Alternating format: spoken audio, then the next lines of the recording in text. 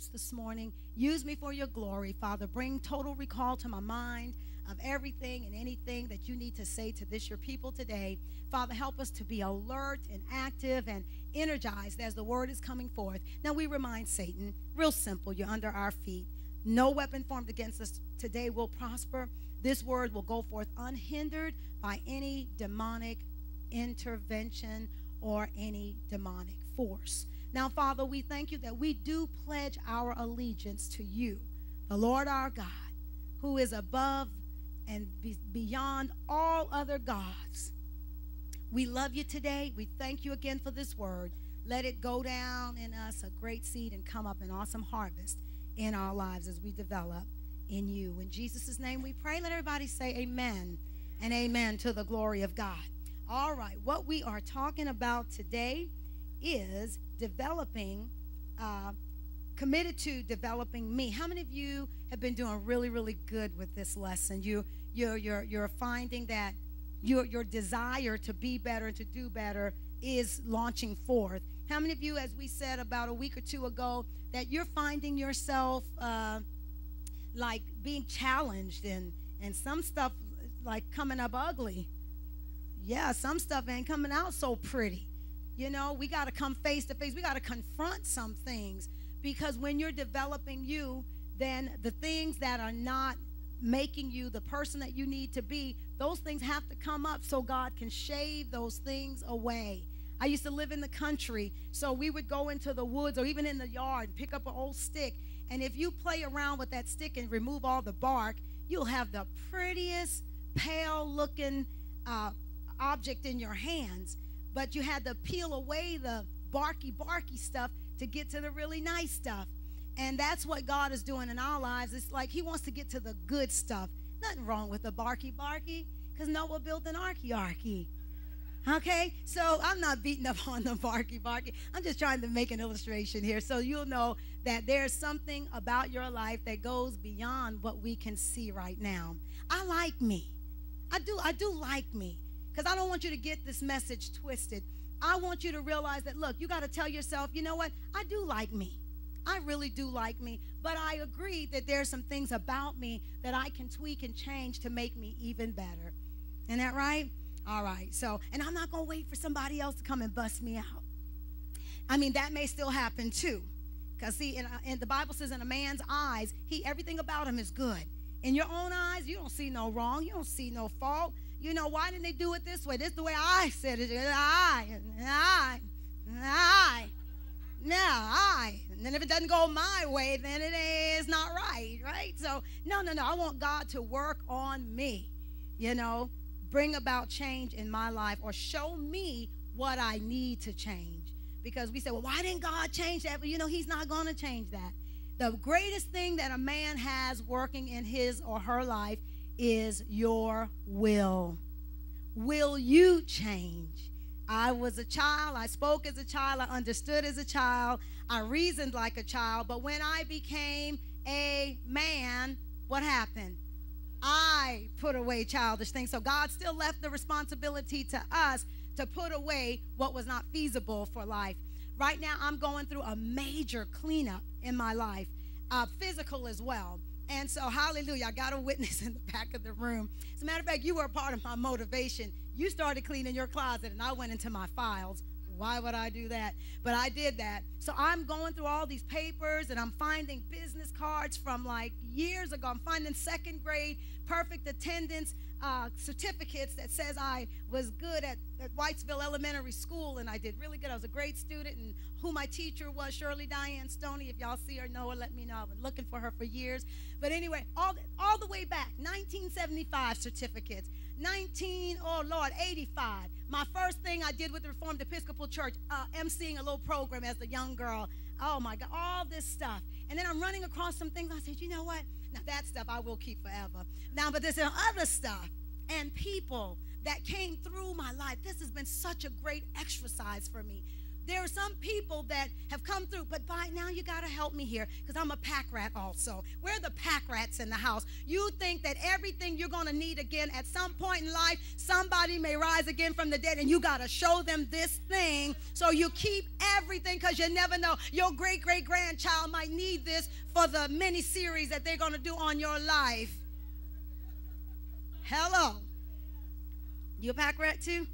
To be a pack rat in a small place is not a good thing. You drive people absolutely crazy. So that's me. But I had to have this message about committed to developing a better me. What I had to do was I had to go through these papers and cards, and I got this big shredder right there, and I go, and so the Holy Spirit says, are you going to need that? Is this somebody that you need to keep in your phone? Is this something that you need to hang on to? If not, it was just for a season. Let it what? Go. But when you're talking to a pack rat, that is not an easy thing because we always think that everything has reincarnate ability. If you keep it, it'll rise up to be something else, or it'll do somebody some good. Woo! Lord have mercy. All right, so, okay, don't fuss at your partners or your friends or your family member right now. Y'all take that to the house and talk about it. But pack rats, hello, where are you? We've got to set ourselves free, why don't we? Oh, my goodness. So, but it's been a great exercise. A great exercise. This spiritual message on being committed to developing a better me has made me not just move in the spiritual arena, but has now moved to my physical arena.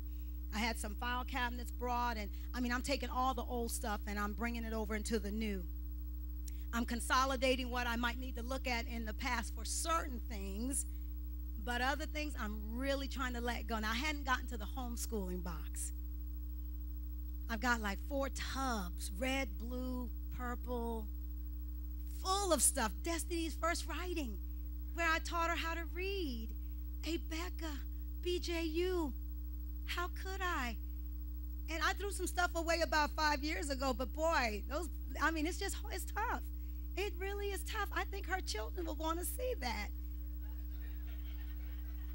And if I don't put it on a computer, they probably couldn't care less, right? If they can't pull it up with some technology, they probably wouldn't care less. But it's just that pack rat thing. But a part of really being free is you got to go back and say, now, how is this going to advance me?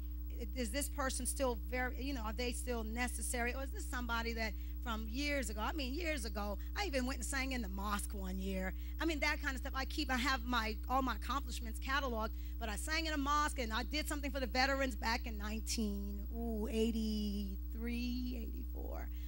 So it's a lot of stuff I did over the years, but a lot of other stuff that's just baggage. You know how many times I moved? As a matter of fact, I'm getting ready to do a big book drive. We made a theater in one of our rooms at the house. And so instead of just calling it a theater, we call it a theater-brary, because I needed a place to put my books that I have traveled with ever since I was out of high school. I can't let those books go. Ask me how many times I've read some of those books.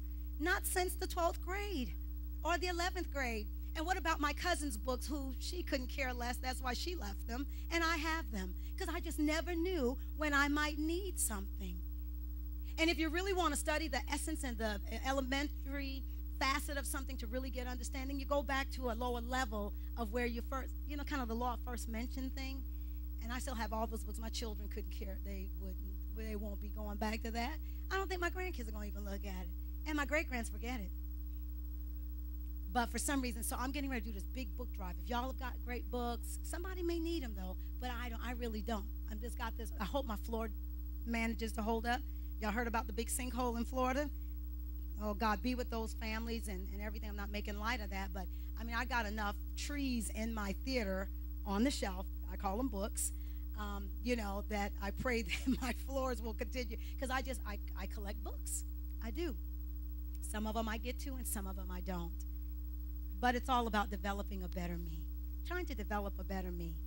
And I want to make sure I don't throw away something that can develop a better me. But it's come time that if I don't throw away, it's going to be the weight to the better me. I'm talking to somebody today.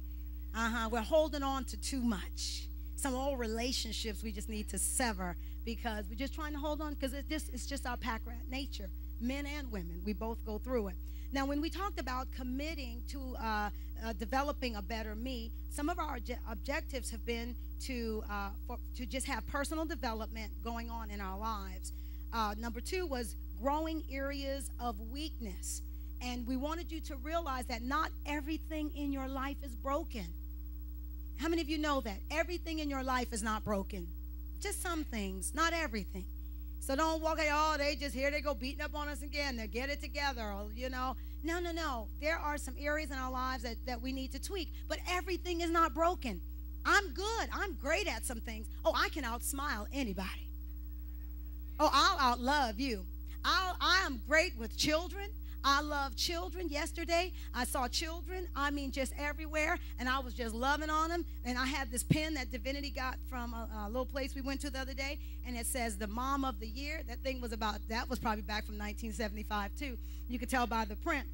But I had it on because it made me feel so good, because I felt real good about being a good mama. And I said, you know what? I'm wearing this because I am a good mama. That's something I'm good at. I'm good at being a mom. Now, if my children don't reflect that goodness, I can't help that. But I am a good mother. And so somebody said, is Omar your son? I said, no, but I claim every child in Berkeley County, every child that I work with, and all of Berkeley County's children are my children. That's why I'm Mom of the Year, because I can outlove anybody with loving children. So think about this. Identify, what are you good at? What are you good at? Huh? Let's think about that. What are you really good at? Because sometimes you'll feel like, oh, I do have weaknesses. Oh, then I'm weak at this. And oh, yes, I'm weak at that. And then when the devil is really trying to have a heyday with your life, then you feel like you're weak at everything. But come on, tell yourself, say, I am good at many things. All right? So you've got to define and identify, what is it that I'm really good at? What am I really good at? All right? So only you can identify that, but there are areas that we want to tweak and develop and build up. All right? The third point in our objective was building a better me. Number 4 was building a better we. When I build a better me, we talked about the M in sign language, then we build a better we, the W in sign language, all right? So I'm going to work on me. If it means building a better we, oh yeah, I'm going to do that. Because I love unity. I understand from the Word of God in Psalms 133 that where there is unity, what happens? God commands. He says, blessings, get over there. He commanded, go over there. Bless them. My goodness, where there is unity. So I'm going to develop a better me so I can make sure to develop a better we. Serving on city council is a different arena for me. When you've grown up in church and you've just been around church people a whole lot, I've been a lot of places and done a lot of things, but it's a different ball of wax. It's a different way we look at things. It's a different way. We're making legislation, so we're not going to always see eye to eye, and that's a good thing. You don't want everybody to be saying yes. You need somebody to be up in there hammering it out, but at the end of the day, we still walk away high five, okay, cool. We have done what we believe is in the best interest of the we of this community. So you've got to learn in building a better me to get in there and not take everything so personal. And you got to get in there and realize that everything is not racial. Now, I deal with that a lot. I deal with that like when I come into the public, oh, it's just a white black thing. They're doing it for the white people. And they do. No, it's not really like that, y'all. That's why I need some of you to be on the ballot this next go round. So you can help serve this community and find out what happens when you get behind the scene. It really, sometimes, it's not really black and white. It really is about what's in the best interest of the people. But if you're going in there with a chip on your shoulder, then guess what?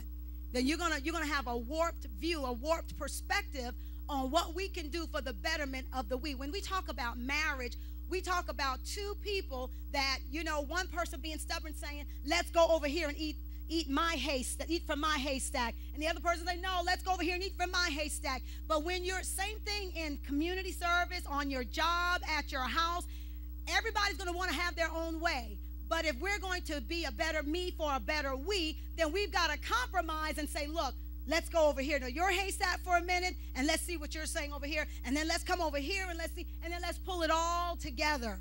Because if you're going to make it a better we, there is definitely something you're going to have to do with your perspective, your perception, and then you got to tune out everybody else who thinks that, who's stuck in saying, oh, this is the only way, they're doing it because of this reason and that reason alone. It's not always what it appears to be.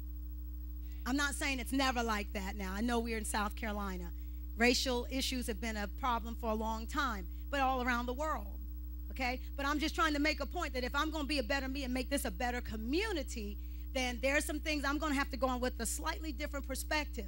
I got to see it their way, and you've got to see it my way. Now we got to pull it together and make it in the best interest of everybody.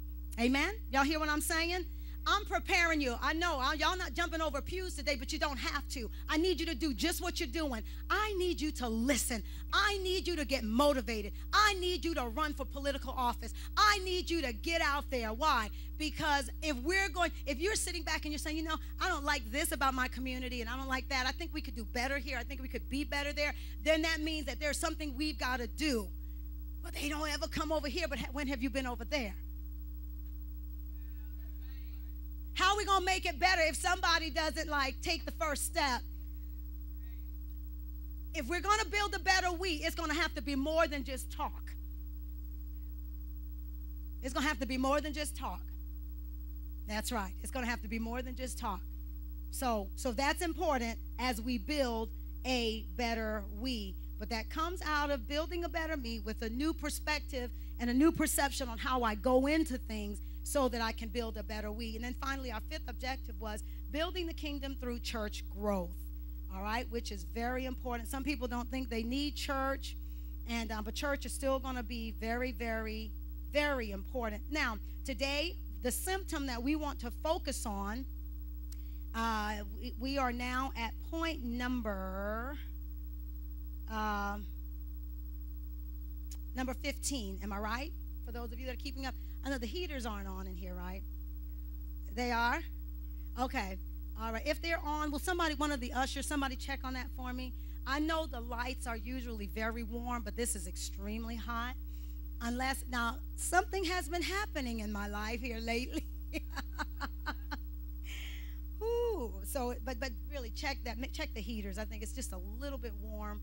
All right. I see some of you fanning, but you all look like you're about my age. And we don't want to freeze out the other folks. I remember when my mom was going through it, I didn't know what it was. I just thought something's wrong with her. We were hot one minute, cold the next minute, hot the next minute, cold the next minute. So, but we have since learned what was going on. Y'all been through that? All right, point number 15 today is I'm having a problem respecting my parents and authority. I am having a problem respecting my parents and authority. Now, I was going to keep the teenagers in here, and you can tell by the topic why. But maybe this is not for the teenagers after all. Ooh, so what in the world is God saying to us? All right, so let's look at some scriptures. Let's go to Ephesians chapter 6 and verses 1 through 4, which I think we all probably could quote by heart, and especially the first portion of it. But the second portion, as parents, we don't like too much. All right. When you get there, say amen. Ephesians chapter 6 and 1. If you have it, say amen.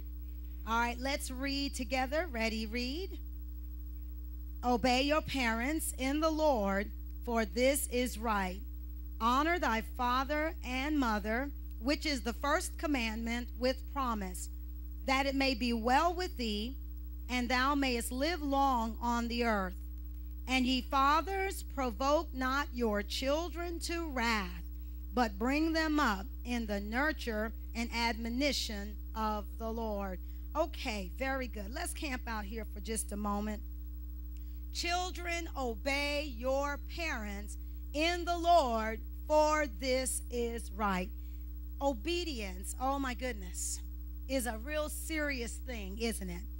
All right, Bishop plays a lot with this word, and let's see, I'm just going to use the word, let's just go with the word obey for right now. I think that'll take care of what I need. But if you're going to be, you have to obey. But now remember, I'm really not going to focus on the teenagers and the children too much. I am a little bit, but not the whole way. So if we are going to be, then we have to obey. Now, is it possible that we want our children to obey, and we are not obeying? We are models. We are role models to our children. And a lot of times we expect of our children, perhaps, because we're developing a better me, you have to examine yourself. Now, perhaps we are not modeling what they need to see for them to give us the response that we are looking for. Is that possible? All right, so if we are going to be as children of God, then it's going to be very important that we obey God. All right, so we cannot expect our children to do what we're unwilling to do. You can't tell them to go to church and you're still laying up in the bed. That's a tough act to follow right there. All right, you can't tell them not to cuss if you're cussing. You can't tell them to keep their room clean if your room is not clean. Because lately here, what I'm doing now, I was fussing. I was on the warpath last night. I mean, you know, they wanted to go out, and I was in there. I said, Idora Aiken, that's my grandmother. That woman rose up in me last night, the spirit of her, rose up in me last night, and I was like, what? Where you think you're going? I said, I see what my grandmama said. You got your little lips are red, and you look all cute. So, but if they followed you home, what would they find? How many of you having problems with your children keeping their rooms tight? Not all of them, maybe 1.5 of them, or half or two. You're 1.5 of your children. And so anyway, but you got to ask yourself, am I keeping my room clean? Am I living above board? Am I examining what I do to make sure that what I'm expecting from them that I'm getting? That maybe that's why I'm not getting it. Maybe because I'm not showing forth a great example. So children, obey your parents in the Lord, for this is right. Honor thy mother and thy father. Are you honoring? For those of you and your parents are still living, or there's a guardian or somebody in your life that you've loved or you've adopted as your parent, as a mom, in the absence of your mom, or so are you honoring them? Because honor really is something that has to be demonstrated. And if your parents are alive, are you honoring them? Are you honoring them? Or do your children see you go, oh, ooh, I ain't going to grandma's today. Oh, Jesus, that grandma. Oh, grandma this, grandma that, grandma this, grandma that. And they see you do it, and then now they want you to go, and then you like, look, I don't feel like going to grandma's today either. Grandma's this, and grandma's that, and grandma's this. Okay, honoring has to be modeled as well. To honor someone, you know, to just sometimes simply pick up the phone and say, hey, how you doing? And I know I'm not a talker on the phone myself, but honor, there's so many ways that we can demonstrate honor, but how can we expect our children to emulate what we don't demonstrate? You know, they must see us emulate it. And if they hear us gossiping and talking about stuff, and so then all of a sudden you want them to do the good thing on this same front, but they can't give what they have not seen. All right? So that's going to be real important, that you demonstrate what you want to see. All right? So then it tells us to honor our mother and our fathers. And my granddaddy used to say that your days may be long. It didn't say your day was going to be long. It says that your days may be long. So what does that mean for us as parents? That means that we have to make sure that we set up barriers for our children. How many of you, now that we're older, but we're still somebody's children, whether they're here or not, that we wish that we had stayed within those parameters and within those guidelines? I wish I had. I wish I had, huh? Don't you wish you had stayed within those parameters and within those guidelines? What do you tell yourself when you realize that you got out of those barriers that were set, those healthy barriers? What do you tell yourself? Come on, y'all give me some feedback. I want to hear from you. What do you say to yourself when you realize, man, nobody was trying to hurt me. They were really trying to help me. What did you find happened when you got outside of those parameters? You made big mistakes. What else? For educators, girl, that's us. That's me right there. Bingo. That's it. How much further along I could have been had I listened. Oh my gosh. How many of you think that sometimes? How much further along I could have been had I listened? Now, if you feel that way about you, then we need to look inward to determine, how am I going to raise my child? I've got to make sure that my child doesn't have that same testimony. But how are we going to change that testimony? We're going to have to change that testimony by saying, you know what? It doesn't matter how they feel. I'm going to still set boundaries. I'm going to still set boundaries. But we knew back then the reason we didn't follow what was set before us because we didn't feel like it. Our friends were doing it. We wanted to do it too. How many of you wanted to go someplace where your friends were going and you just begged your parents? Me too, Miss Bonnie. I tell you, I cried and I begged for the car. And then you know what? How about when you get there, your friends weren't even there? Now, if you want a good kick in the pants, that's a good one right there. You didn't cry to go, their parents going to let them be there. And, you know, and you just want to be there. And you just know everybody, you got this picture in your mind. It's going to be so much fun. And you're the only one that's not going to be there. And what kind of opportunities God has for me. And da-da-da-da-da-da. And on and on and on and on. And then you get there, and your friends didn't make it. What had happened? What happened was their parents never said they could go either. They were perpetrating the fraud to you too. You got to learn to make your own decisions, right? So now, because we miss those moments, and our children are having them, what are you going to do different in your parenting to make sure that they don't come out with the same testimony?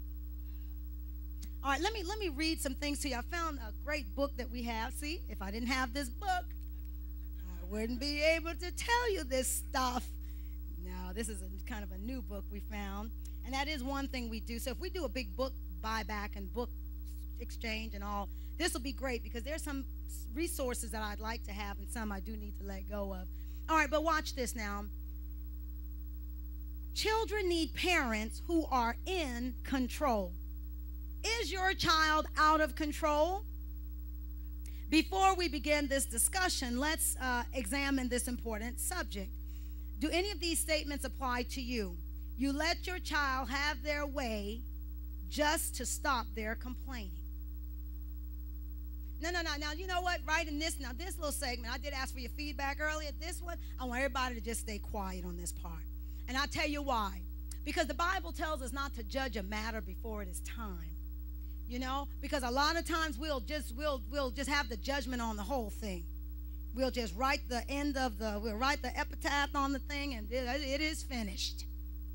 But it's not finished. And I want us to think, because I will stand here and I'll say, no, I don't let my kids no, I don't care how much they complain. I would be lying to you. Sometimes their much complaining wears me down. Y'all remember the little persistent woman and the judge in the book of Matthew, I believe it is, where she kept going to the judge and she wanted something and she just kept going. And the Bible says that her persistence, her continual going to the judge, it wore him down. Somebody said years ago, persistence wears out resistance. Children know this. You knew that. Bishop used to go to his mother and ask him for her car when she was sleeping. Does that not sound like the little clever young man from the ghetto? He said he went, his mom would be all out, you know, sleeping up something. He goes, Mama, can I get the key to the car? I want to go somewhere. Yeah, boy, go ahead. Just go on, leave me alone. Go ahead. So he took that as a yes. And got into some stuff from time to time. Glory to God. So as I read these, I just want you to think about it, because we're not going to grow. I'm not trying to impress you anyway. I can tell you Destiny is the most awesome child in the whole wide world. And her ain't got no issues. Her. My own product. Her ain't got no. Now, she doesn't have any. I can tell you Dynasty is just awesome. Some of y'all know I'm lying, right? Now, Dynasty is a totally different child, right? And then I can tell you Divinity, oh, she's just so sweet, just so loving. She just hugs everybody and gives big kisses to all she meets. And you would say, now which Vinny is that? That's not the one that go to church here, is it? She must go to another church. All right? But anyways, because everybody's at a different stage of development. But children know that if they can wear you down, that they can get what they want. But at the end of the day, is what they want what you believe they should have. And for us that are grown adults now, at what point do you say, okay, if you want what you want so bad, then go for it? But my husband believes that when we get there, then you need to have your own address. I see a witness in the back. Thank you. I see that hand. Brother Rodney, I can always count on you. As a matter of fact, y'all teaching me how to parent real good. And Miss Corliss, too, you sitting right in the same line. Ooh, good. I thank God for y'all. Y'all are real. Y'all have helped me through the years. Destiny would have never driven a car if Mikey didn't drive first. I'm serious. Yeah, because Destiny, we were still trying to take her to school not long ago. Now she's got her own car. She's doing her own thing. So we thank God for that. Thank God for you all. All right, so you let your child have their own way just to stop their complaining. And I just heard the Lord say grandchildren. I know we are pitiful. I see some of y'all, and I take some of y'all kids as my grandchildren. But I'm telling you, I know them grandkids, they don't even have to complain too hard. It's just the nature of a grandparent that just want to do for your grandbabies. They don't even have to whine too hard. They just get that little puppy dog look in their eyes. Gams, Grandma, Grandpa. I see all y'all witnesses in there out in the audience. Okay? And I see y'all watching me by television tonight on this Monday night. I know your grandchildren wear you down, and it doesn't take much, no. But what about those children? Do we just give them what they want because they're complaining? You know, and I think we do it because we're afraid that they're going to stop loving us. But would you have stopped loving your parents because they didn't let you have your way? As we look back, we said it might have given us more time invested in something great. So we might just have to take that chance on them not loving us to set up the proper boundaries that they need. Huh? Can we do a little poll here? Are you afraid of your children hating you? Maybe some of you are in a stage right now you feel like your children do hate you. My mama doesn't care about that. Let me tell you about Leola Aiken bias. I have these case in points in my life. I told somebody the other day at the church, I went to Calvary the other week, and I told the folk there, I don't think me and my mother will ever be like in the term that we call in life best friends. She will always be mommy. She will always be my mother. Why? She has taught me, if anybody has ever walked out the role of motherhood to this, she told my kids the other day, she said, look, if your mama says anything out of the way, I might still hit her. I will still correct her. I will still look at her a certain way. So my mother is a mother to me. Those boundaries and those barriers, they still make a difference in my life. She's not trying to be my best buddy, because after we go running around at the mall, which sometimes we do, and have fun going out to eat and go from family house to family house doing fun things, after all of that, I better still respect her. And then I'll find out what it means to me. Because if I don't, she will bring correction to me. We are never that buddy where she can't be my mother. Until she goes to her grave or I go to mine, whichever. Hopefully, she's... But anyway, you know what I'm saying. I don't want to see her go, but y'all know what I'm saying. She is mother bias. I mean, when we call her mother, that's what she is. I know sometimes we don't like her. I know we don't. But I'm telling you, line upon line, precept upon precept, here a little, there a little. You think I'm something now. What if I had really listened to everything she had said? I didn't. You can tell. Okay, now, let me ask you this. I got some parts of my testimony I don't like too much either. Y'all got some too, right? But what are we going to do with our children, y'all, to get them to obey us? Don't be afraid to get them to obey you. Do you let your child interrupt you? You hate to disappoint your child. Now, I know that's a big category right there. You don't really like to disappoint your child. I know when I talked to Bishop, you know, he was disappointed because of their financial standing. He couldn't get a yearbook in high school, and because of their financial standing at the time. So he just pretended that, oh, I don't want that old thing. I don't need that, you know. But now here he is, 40-something years old, and I'm searching every website trying to find his yearbook for him, because it means that it really did mean that much to him. So I know in general we don't want to disappoint our children. But we have to be honest with where we are. What you going to do? Go rob a bank? Oh, that'll really make them feel good, huh? All right. Now, let me ask you this. Do you ignore misbehavior? Do you make empty threats? You, quote unquote, ask your child to obey instead of expecting the child to obey. All right? So now let's go back to this one. I want to hit this one. Do we ignore misbehavior? Let me hit this, and I'm gonna have to close this. Our time is already gone, but let me show you this.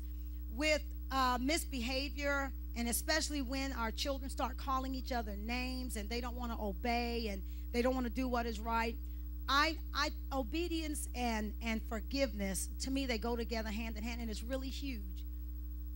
I tell my children if they wrong each other, or they do something like toward me, and then, you know, you stomp and you accidentally slam the door. No, you got to come and you got to make that thing right. I'm not going to put clothes on your back, food on the table, and be there to do just about whatever you need me to do. As mama, there's something about the nature of a mother, and there's something awesome about the nature of a father, that we will do anything for our children. But I'm not going to let my children misbehave, and if they need to come and ask forgiveness and make it right, they're going to come front and center, and they're going to make it right.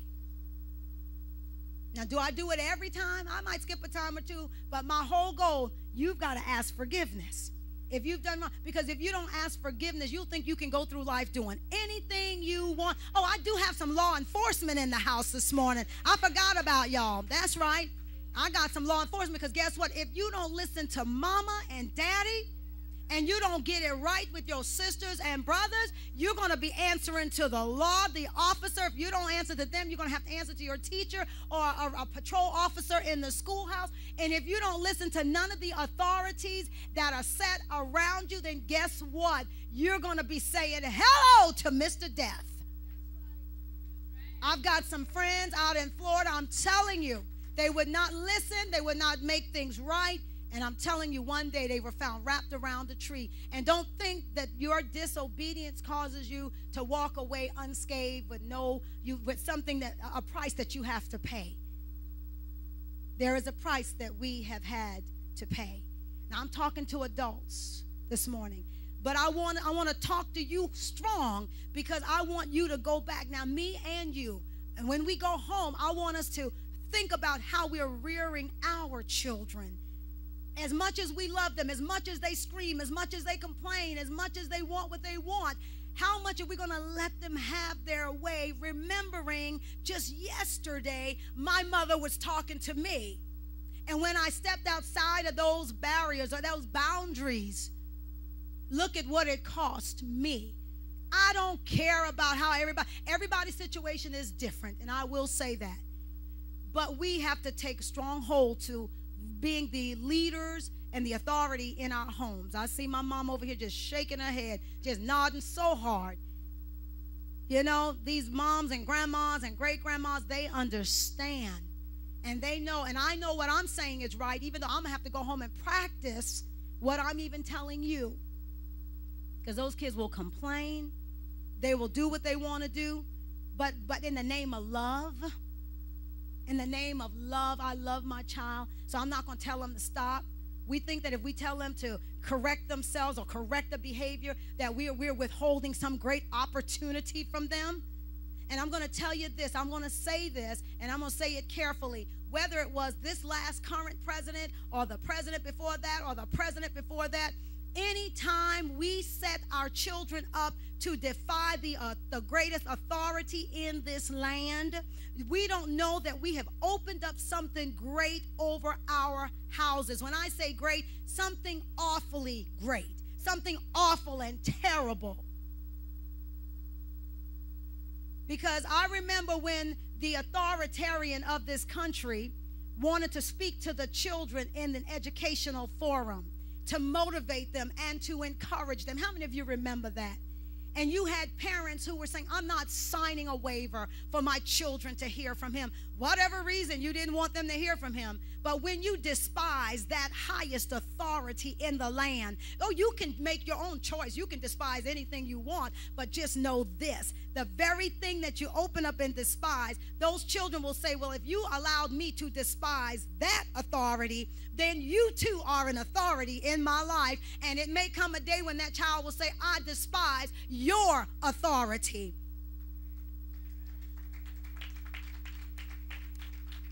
And I know I'm telling you the truth. I know I'm telling you the truth. It is not what we expect, it's what we inspect.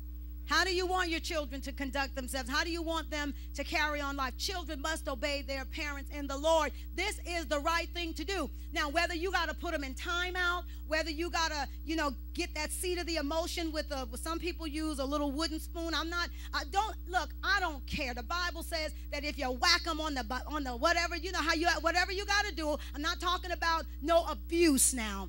Y'all know there's a difference between abuse and bringing correction to a situation. But this one thing I know, that the old blind man said, they said, who healed you, Jesus? Or what happened? The man said, I don't know. But I did this one thing I know. I once was blind, but now I see. Look, I know this one thing. I've got some children, and I know this one thing. They are not going to rule my house.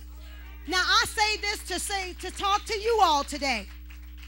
That sounds good and that feels good because I'm spitting the fire right now. But what are you really going to do in personal development when you get home with your children?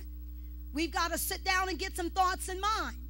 I'm not going to let my child just get up in my face and say anything to me. I am not going to let my child curse me out in my house unless that's the way you roll.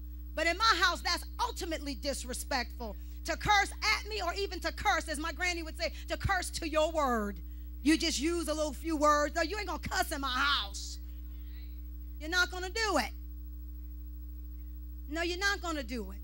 And then you're not going to treat me any kind of way and then hold your hand out. That ain't even going to work. But we've got to determine in each one of our households how we're going to do things. All right? It is important that our children obey us, because this is the right thing to do. And I really started thinking about that. Children, obey your parents and Lord, for this is right. So if they don't obey their parents, then that means it's not right. That's not right. That's not right. If your children don't obey you, it is not right. It is just not right. And then when something is not right, then what does God do when something is not right? Or what is Satan allowed to do when stuff is not right? And then we don't bring correction to it. Obey your parents in the Lord, for this is right. So that means if you don't obey your parents in the Lord, then this is not right. It is not right. It is not right. So what are we going to do? Personal development. Oh, they say you got to put your kids in timeout. Well, timeout does nothing for mine. Timeout gives them time to think of how they can do the next thing. And when I talk about my children, I'm not just talking about my 3, because I told y'all everybody, I claim everybody is my children. And I've had an after-school care for 14 years, so I've worked with children. I really claim them all as my own. All right? So what are you going to do? You got to do what works in your house. All right? I see some stuff. Children all up in the stores, trying on shoes. Not just trying them on, clicking, clocking, and slobbing, and running all around the store. That's something somebody's got to buy after they get through playing house. My kids don't do that. I'm not going to let them do that. I'm not going to let them do that. You're not going to be, picking up just all the little scenarios that we go through. I know I'm talking about younger kids, but then there are older children. You know, you shopping and they're just loading up the buggy. But they just cussed you out before you got to the store. Now they want you to, buy them up. No, we ain't going to do that either. We're not going to do that. Yeah, a job sounds good. Yeah, and if you're too young, then get your act together. Because if you do right, if you obey me in the Lord, because this is right, you get anything from me, just about. How many of you know your children do right? You do. I'm telling you, my daughter, it's your pleasure. You just want to do good for them. Yeah, I know. You know that feeling. That's right. That's right. Now, the final scripture says, provoke not your children to wrath. It says fathers. I'm so glad it said fathers. But y'all know that can go either way. Because somebody would say, look, I'm a single parent, so I'm the mother and the father. But I believe God was speaking just to us in general about provoking our children to wrath. Now, we want them to obey and honor. I'm just trying to give you a quick finish so you have something to take home with you that you can work with. We probably hit this again on Tuesday night. But we got to make sure that we don't provoke our children to wrath. You want them to do something. Sometimes the reason we have such battles in the house is because we don't plan what we're trying to do. You just kind of catch the kids. How many of your children, you ask them 50 times to get the remote, and it's like two maybe a yard away from you. Come here, baby, come get this remote. And how about yeah. So I got some young enough people in here that they're scared to say, give me a real confirmation, because their parents in here too, you see. All right. So at the same time, don't provoke your children. When your kids really are getting like frustrated and they're like, oh my God, I just can't take this anymore. You have to then you don't have to get in their face and say, oh, am I giving you too much to do? What do you think they're going to tell you? Yeah. But make sure, we've learned that children need, things done in order. They need a list. If you want them to do their chores, then it's a great thing to be able to say, all right, this is what I expect of you today. Pastor, sounds like you're talking to a 10-year-old. No, I'm talking about my 16-year-old. I'm talking about even for me, getting older. It is just so good when I get up with a list and I know what my direction is for the day. If everybody's calling you, I need you to do this, then you get to the end of your day and you go, oh my God, I didn't do anything I set out to do. How many of you get that way sometimes? I haven't done anything I intended to do, because I always say, if you don't have a set of guidelines for you, somebody will have a set for you. Somebody will have a vision for you, and your whole day will be in so many directions. All right? So make sure that some of our children, they may be dealing with certain special circumstances, and sometimes it's not. So I don't let people label my kids either. No, we just might have to handle things a little bit better. I may need to give them a list. Okay, Divinity, this is what I expect. I need these 3 things done. All right? And so you give that to them, and then you monitor that. Now, sometimes parents want to give up, and you just want to say it's the kid's fault, and you say, I'm just sick and tired of it, but you haven't done any training. The Bible tells us in Proverbs to train up a child in the way he should go. Training is just what it means. You got to repeat that thing over and over again until you see some progress, or until you see what it is that you're looking for out of that child's life. Amen? All right, so I've said a lot today, and I'm out of time today. And so we're going to have to say some more about it on Tuesday night. And so Bishop will probably be here to bring a good balance to it. But this is according to Dr. Tonia A.Taylor and the word of the Lord. And so, but anyway, it's really important that we walk in obedience. But I think the biggest thing I can say today is to make sure, parents, that we're doing what it is that we want to see our children repeat in their lives. Because if we're not honoring God, if we're not walking by faith in God, why should they? If we're not if we don't believe God, if we're not examining and utilizing our faith, why should they? If you're not reading your Bible, why should they? If you're not doing your prayers, then why should they? If you're not committed to the fast, then why should they? My kids get on me about that sometimes. If I'm having my personal moment, they're like, Mama, you cheating the fast. I ain't cheating it. I'm just having a moment. I'm going to get back on it, but I ain't cheating it. I use such strong, harsh words. But if they see us do that, then they're going to say, well, look, you're playing with it, so I'm going to act like I'm fasting this morning. I'm going to eat later today too. So let's just keep those things in mind. And we'll be talking more about children obeying your parents and the Lord, because it is the right thing to do. How many of you know when your house is in accord and in great obedience unto the Lord, What a beautiful thing. Isn't it beautiful? Isn't it just beautiful? Prophetess Baby said, isn't that wonderful? Isn't that wonderful? When the whole house is in unity, the whole house is on one accord, and every now and then you feel that moment. You feel like you're on that track, and it feels so good. The other night I started cooking dinner. I didn't mean to cook a big spread. It just turned out that way. And I mean, it was after the first, so we had fried chicken, we had rice, we had broccoli, we had cake, it was a big spread. I sat at the big table. I lit the candles. Those are my candles for the showing of the house. But I said, no, tonight is a special night. My house is in accord, and I love it. It felt so good. Everybody was talking to one another, loving one another. Well, then again, Vinny was trying to make a show out of it, but she had a little audience, so a little actress inside of her, praise God. But it was such a good night, and when your house is in order, it's a wonderful, wonderful thing. Let's pray. Father, in Jesus' name, we thank you today. We give your name praise, honor, and glory. We thank you that this is the day that you've made, and we will rejoice, and we will be glad in it. And you want, Father God, more than anything else, for our houses to be run in great obedience. You want our children to walk in obedience. But, Lord, more than anything else, you want us to walk in obedience, to do the things that we expect of our young people. And so, Father, we thank you today, and we just ask that you would bless our houses as we're developing a better me. Teach us, oh Lord, how to rear our children. Teach us to love them. Teach us to be strong toward them, Father. Teach us to set boundaries without being afraid that they're going to walk away. But, Father, let us be confident in knowing that at the end of the day, a wise child will come back and say, Mom, Dad, thank you. I wish you had done more of this. I was just young and I didn't understand. And had I done what you wanted me to do, oh, how much further along I would be. So, Father God, today help us not to cheat our children, our nieces and nephews, whoever is a part of our lives. Help us to not cheat them out of a great experience to do what is right in life unto the Lord as they walk in obedience. We give your name praise, honor, and glory. In Jesus' name, amen and amen.